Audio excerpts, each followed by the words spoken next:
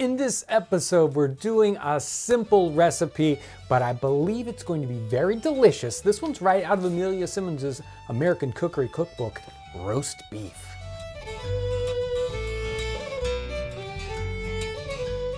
So technically, this is the first recipe in this recipe book.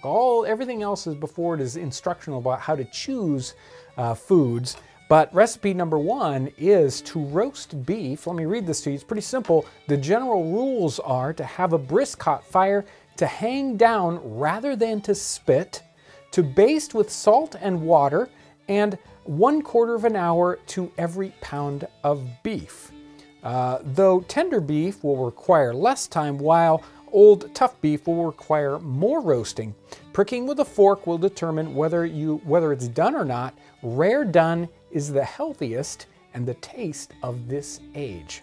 Now, I thought this recipe is very interesting. If you check a lot of recipe books, especially the English recipe books in the 18th century, not that many of them actually have roast beef recipes. Most of the time it's either roasting other meats or doing different things with beef. Now, either that's because roast beef was so common that they didn't think that you needed directions, or the beef of that time period was too tough to roast.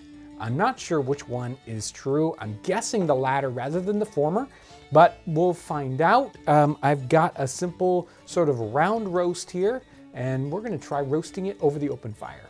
So she calls for hanging this, not putting it on a spit. So I'm gonna go ahead and tie this up with some cordage I've got here. I want to make sure that in the end, this fat cap ends up on top, at least at the beginning of the cooking process, so the fats go down through the meat and we don't lose that. So we want to make sure that this ends up on top.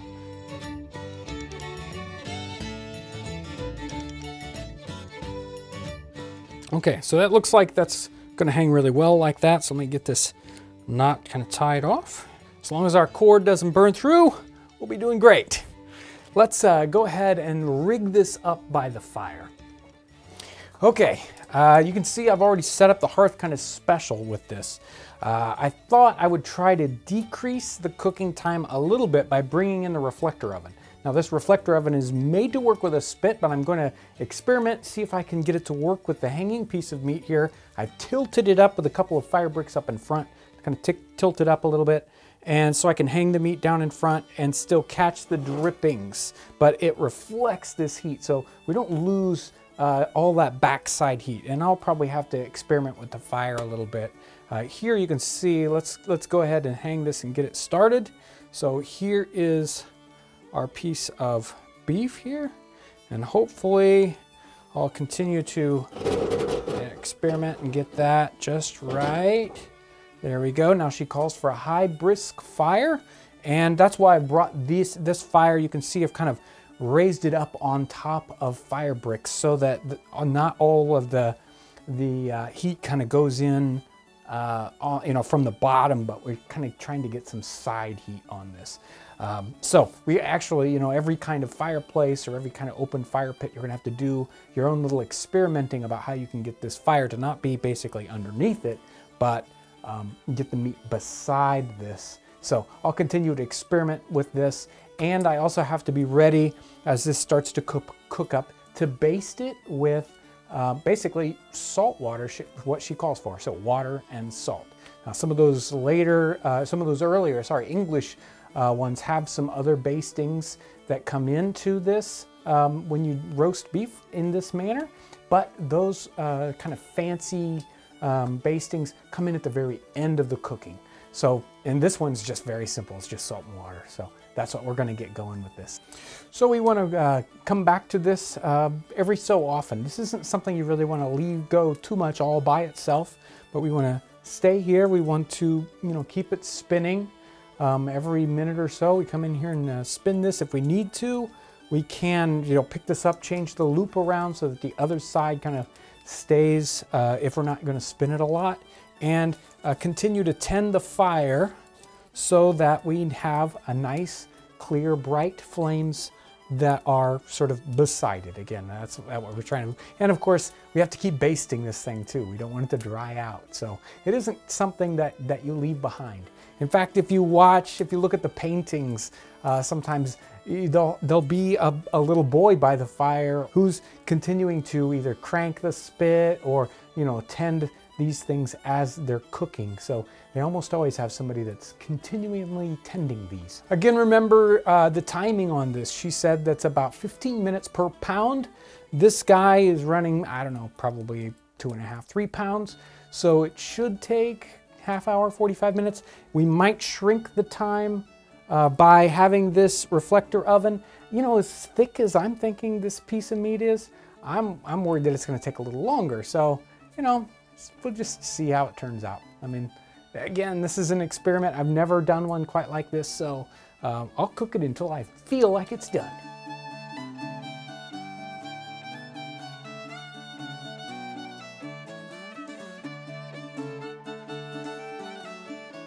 Okay, well, let's see how this has done. I have been, looks like about an hour and a half cooking this. It's taken a lot longer. Actually, I think I was too far away from the fire at the beginning, so it took a lot longer. Although if you read some of the other directions, like Hannah Glass, she says to start out farther away from the fire, then when it starts to look done, you bring it closer and speed up the cooking, which is exactly what I ended up doing, maybe by accident, but that's what I ended up doing.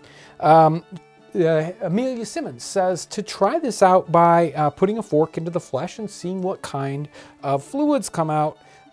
She doesn't, go into a whole lot of detail, but, when I press the fork deep into the center of this, I'm getting mostly clear fluid. So I think we're doing pretty good. Still might be a little, probably pretty rare in the middle, but of course, Amelia Simmons says that's the healthiest and the taste of the age. So I think I'm gonna go ahead and slice a piece off of this, see how it turns out.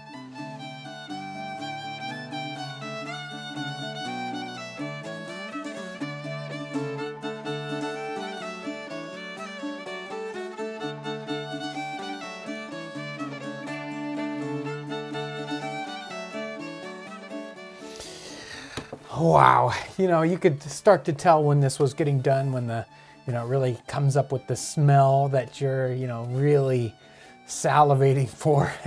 And this really turned out well. It looks so wonderful. It smells great. I cut into it and it's still, a little rare in the middle, but nice and cooked. It's still a little pink. For a nice big piece of meat like that, I think that turned out pretty much perfect. I couldn't have done it. I couldn't have guessed any better.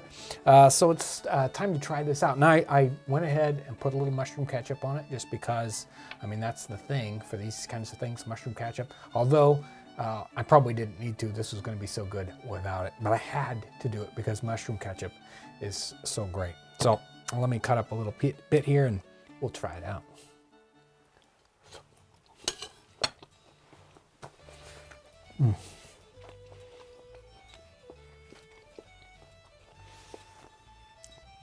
Amazing texture and wonderful smoky flavor along with the mushroom ketchup. Just excellent. Just like you really expect it to be with this wonderful roast beef over the open fire, hung and spun and basted with the salt water. Wonderful flavors.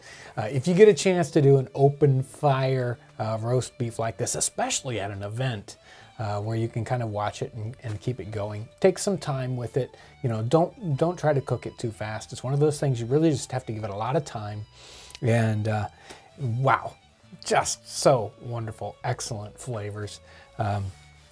Everyone will talk about this for months to come if you make one of these at an event or even at home for that matter. Such wonderful flavors. And right out of Amelia Simmons' cookbook, 1796, that's an American cookbook. She does quick, simple, easy directions for this.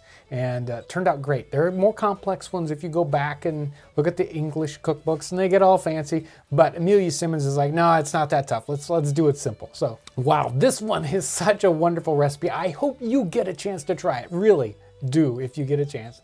I really want to thank you for all your amazing support. You come along, you watch the videos, you comment on them, you share the videos. That's how people find this channel, you sharing the videos. So thank you so much for that. And we also get support from folks on Patreon or folks that go over to our website and purchase things from our merch store. That is so important. It helps us continue to do these videos. So thank you so much for all your amazing support.